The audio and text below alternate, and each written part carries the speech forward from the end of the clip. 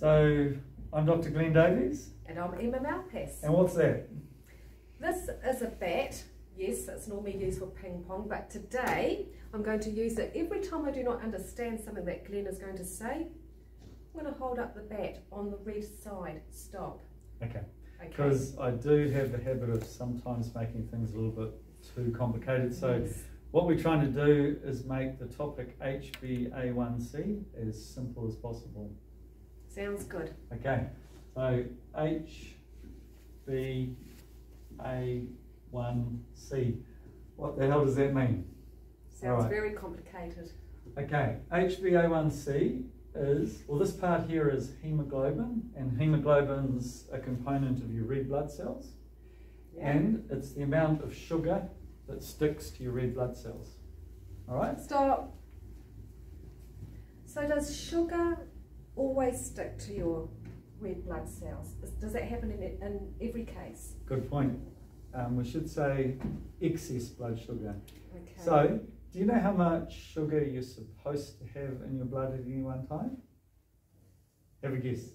We got 5 litres of blood. How much sugar do you reckon is in the 5 litres of blood? Oh, 5 teaspoons? 5 teaspoons. 1 teaspoon, actually less than a teaspoon. So if you stick a teaspoon of sugar in your coffee, you've doubled the amount of sugar in your blood. Okay, that's not good. That's not good. Because actually, anything else you double in your blood, you die. If you double potassium, that's actually the lethal injection they give you to kill people in the United States. So you don't want to double anything in your blood. No. Okay, are we getting off track? No, yes, we are. Let's get back on track. So this is hemoglobin. Yeah. And this is, let's use a different colour actually. This is the amount of glucose that's stuck to it. Now, if you got a little, if you got a little bit of glucose, then that's okay. If you got a lot of glucose, then that's not a good thing at all. Stop. So this is purely from eating too much sugar. When you say glucose, you're talking about sugar. Sugar. Sugar. But interestingly, not just sugar. All carbohydrates become blood sugar. So I'm also talking about bread, even your healthy soluble bread. I'm also talking about pasta, flour, rice. Is that carbohydrates? Those are all carbohydrates.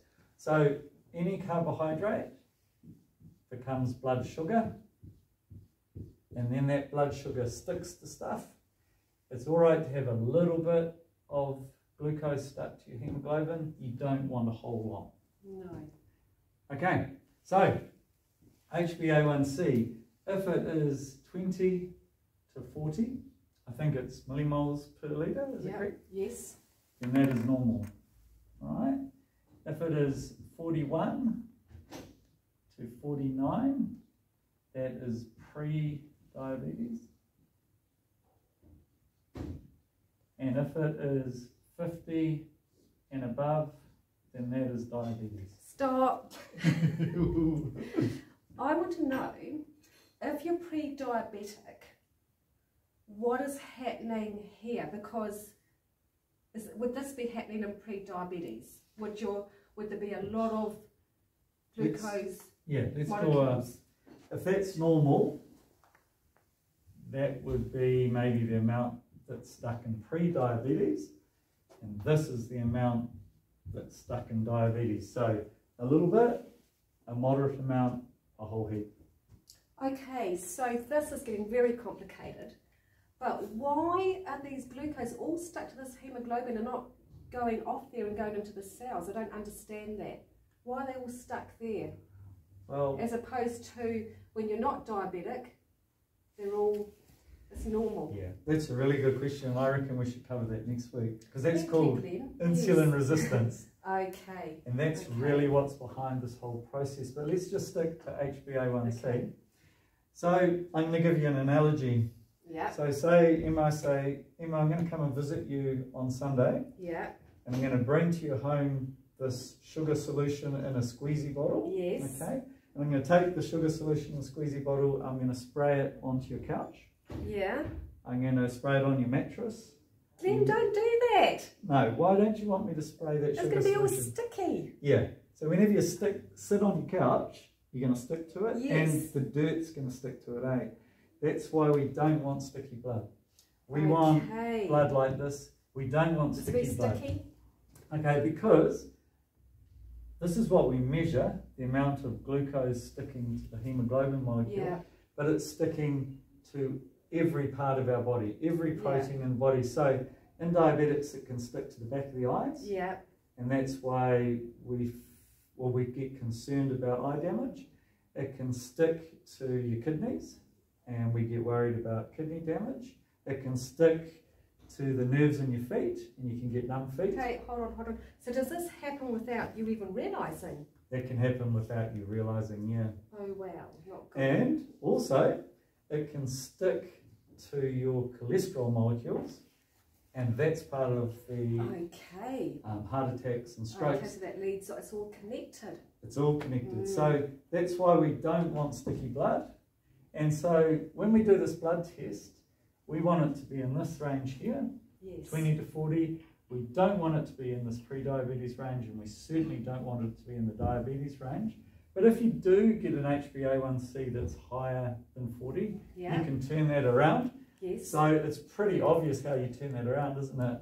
You don't put the glucose in your blood, so you don't eat the carbohydrates, Yeah. and in particular, don't eat sugar. And even Yes. worse, don't drink sugar.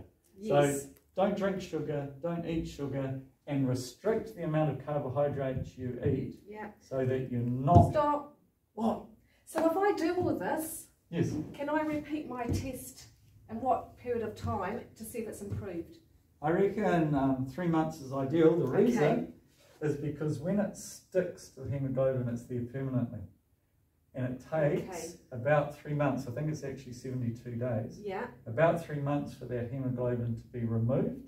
Yeah. And that's why you see those changes occur over 3 months. So you will see changes at 1 month, but I reckon 3 months is the ideal time to repeat it. And you can see it going from, let's say, 46 back down to normal in 3 months. Wow. Pre-diabetes, this is the big point. Diabetes and pre-diabetes is not a chronic progression to worsening illness. It's a reversible condition. You can turn it around by avoiding eating carbohydrates. Well, reducing carbohydrates and avoiding sugar. Can I ask you one important question with this?